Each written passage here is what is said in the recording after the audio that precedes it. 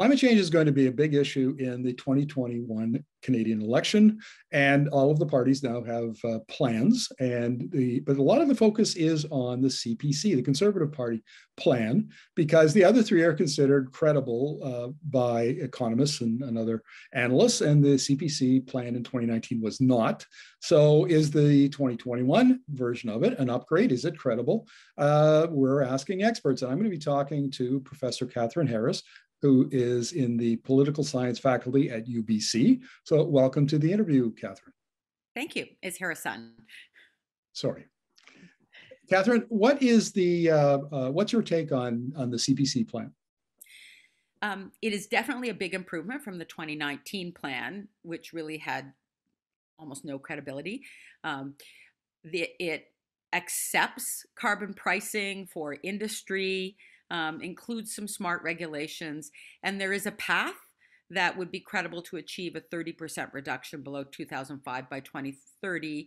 But I think there are also some important loopholes in the plan that may well undermine that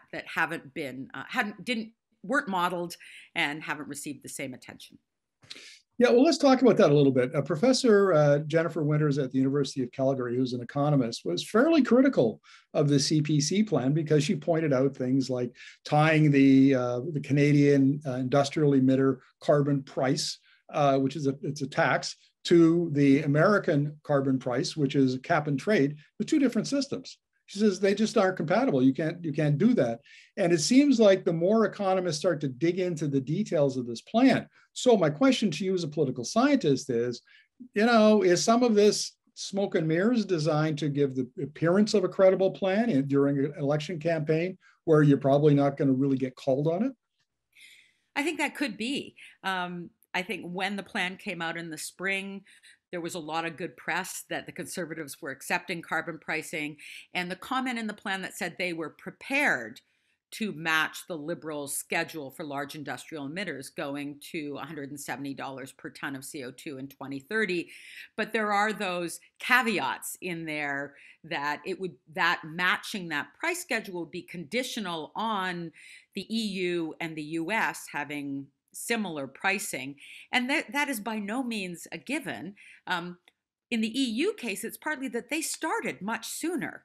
And so they don't face the same challenge in driving down their emissions as we do, because we let our emissions go up by 20% before we started reducing them. So it's not clear that they'll need to get to $170 per ton to meet their target. In the US case, I think it's very unlikely that we will see national carbon pricing, whether carbon tax or emissions trading in the US, given the complications of getting legislation through Congress. They're likely to rely on spending paid for by increasing taxes. Well, this raises an interesting, it's an example of what I mean by smoke and mirrors. So most Canadians don't know that industrial emitters actually get a healthy discount off the carbon price because it's called in output-based allocation system. So, the idea is so that companies in Canada that are paying the carbon pricing aren't rendered uncompetitive against their American or other competitors. So most of them get 80 to 90% discount. They, at $50 a ton, they aren't paying $50 a ton. They're paying $5 a ton or, $2 a ton. And I mean, they're paying very low prices.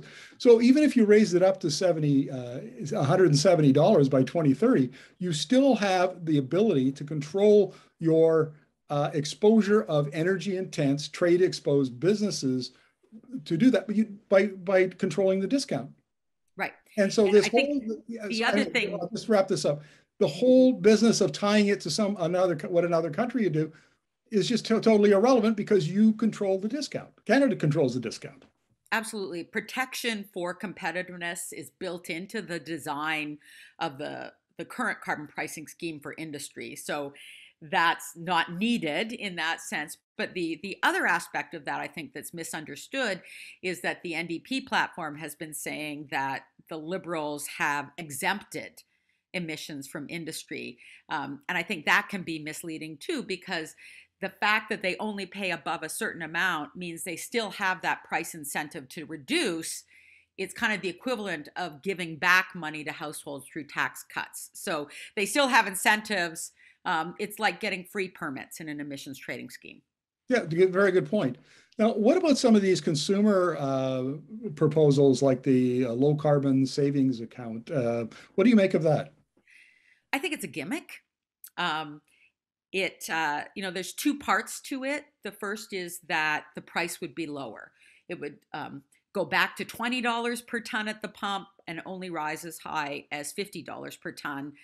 We'll be at $50 per ton already in 2022 under the current price schedule and go up to 170. So the incentives to drive less and purchase a new vehicle will be much weaker. But the other aspect of it is the savings plan aspect, which will weaken the incentives, because if I know that every time I fuel my gas guzzler, I'm going to get all that money back and the kids need new bikes anyway, then it's not providing an incentive for me to reduce my fuel consumption because, hey, I'm planning to spend that money anyway. Whereas under the Liberal strategy in the provinces subject to the federal carbon tax, people get the money back, equal amounts per family, regardless of how much they paid. So it doesn't weaken the price signal in the way that the savings plan does. I also worry about how long it's going to take to set that up and the amount of private information that will need to be saved somewhere about people's spending habits. And the bureaucracy of you go from a very simple system, which we have now, particularly in BC, to a much more complex and bureaucratic system that's going to take a lot of resources. Now, my final question here, Kathryn, and this is really one of my big concerns about, or questions anyway, about this campaign, this platform, is that the climate plan is one thing, but as soon as you go over into the energy section of the CPC plan, you see support for unbridled oil and gas expansion. So they want to build another pipeline. They want to build the Northern Gateway pipeline.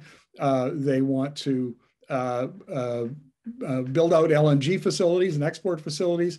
They want to expand oil production. Now, look, oil production is already forecast to go up 900,000 barrels a day between now and 2030. On top of that, already, now I don't know how you square the biggest GHG emitting industry and expansion of that industry with lowering emissions and hitting 2030 targets. Have you got any ideas on how that might work? I don't think it can be done. I mean, the real challenge, there's two challenges for Canada with the oil and gas industry. The first is the emissions within Canada for extracting that oil and gas. It's the single largest contributor to our national greenhouse gas emissions. So the more we produce, unless magic happens and everybody's counting on CCS suddenly becoming affordable, well, it hasn't in the last 15 years. It's still not commercially viable at this scale.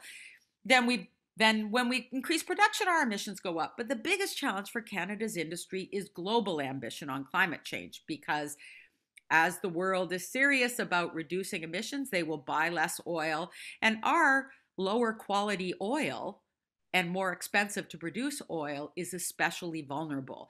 And I don't see the Conservatives taking on that challenge. In fact, they talk about shortages of workers to serve the energy industry rather than planning for a just transition for those workers. That will happen when the countries to which we export reduce their consumption. And we are seeing that from the US right now, which is right now the only market to which we are exporting 80% of our production. The Biden administration wants to zero out sale of new gas-powered vehicles in 2035. That is a very strong signal that our export markets are in trouble. And I don't see the Conservatives taking that seriously in any way. Right. I mean, the data says that the gasoline and diesel sales have already peaked in North America and are expected to go down. I mean, it's only in Asia that you're going to see an expansion. But let's talk about the politics of that, because, I've reported on the oil and gas industry for years and years now, and I pay attention to what the Canadian Association of Petroleum Producers says, and the CAP, And they just put out an election platform, as they do regularly when there's an election. And I can't, it looks to me like CAP wrote the oil and gas section of the CPC platform. That's pretty much what it, and CAP has said it is perfectly consistent to think about increasing the production of hydrocarbons in Canada while and still meeting Canada's. They don't say how that's going to happen. They just say that it can happen, and you can see it obviously reflected in the CPC platform. Political scientist, your take on that? Well, I think for a very long time we have had these two very separate conversations. One about acting on climate change. Focus on our own emissions, and the other is about the oil and gas industry, primarily exports. And we haven't connected the dots between the two, but that will become increasingly difficult over time. Politically, we've been able to keep them as separate conversations.